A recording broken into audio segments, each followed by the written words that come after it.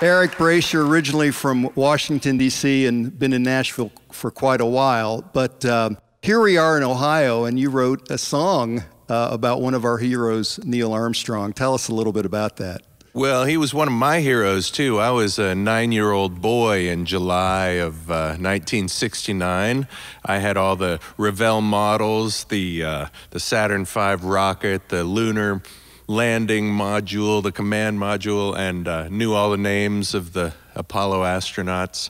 And I just kept that fascination alive. And as I got older and started thinking a little bit more about what those astronauts were like as human beings and not just sort of idols to a kid, Neil Armstrong just became more and more interesting. So I wrote this song a few years back, thinking about him and how little he talked about it after he got back. So that's what this is. It's called Tranquility Base. Well, we're proud of Neil Armstrong and also the late John Glenn. Absolutely. Who Columbus just named their airport after. That's right. So for summer, what do you think accounts for Ohioans going into outer space? Well, we were wondering about that yesterday. We were thinking about how many Civil War generals came from Ohio. So you've got kind of a good grasp on those things, on astronauts and on generals. So well, we're risk takers. That must be it. Yeah. Anyway, well, we'd love to hear Tranquility Base.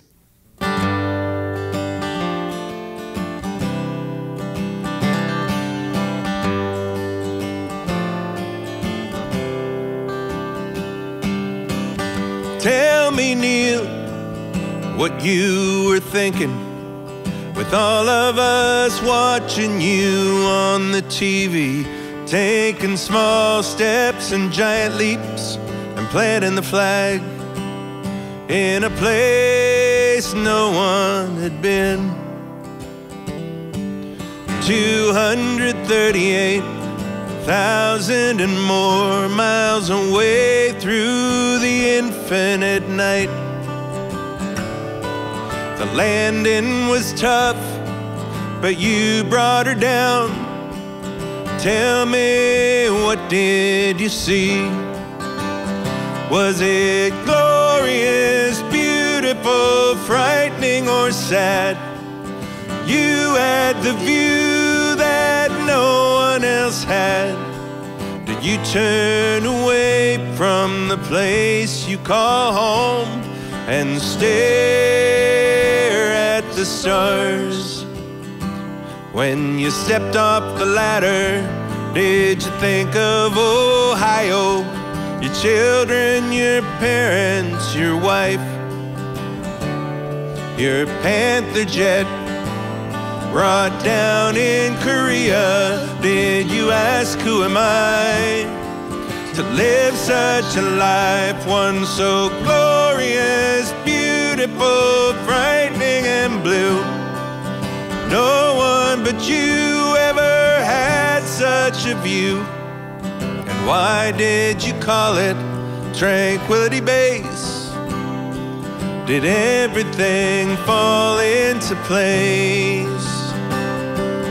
Oh.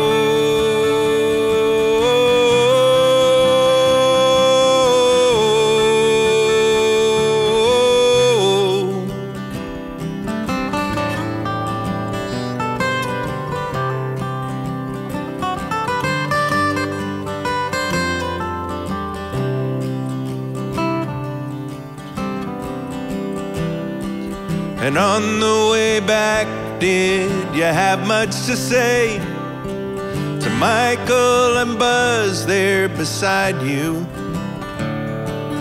They'd done their job just like you had done yours. You were never much for small talk. And when you hit the atmosphere, flames, they were everywhere.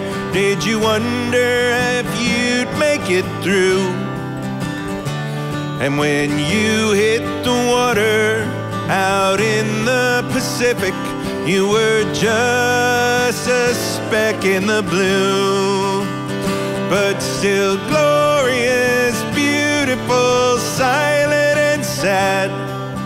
You had the view that no else had. When you headed back to the place you call home, did everything look out of place?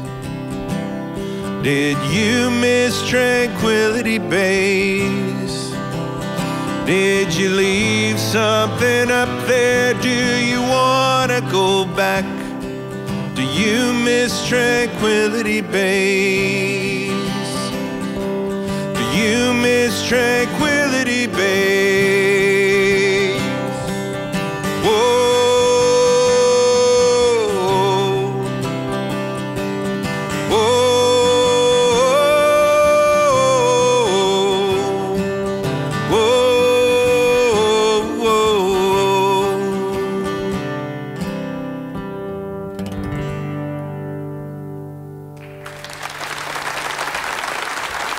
Eric Brace, thank you. Boy, we're all looking for our own Tranquility Base.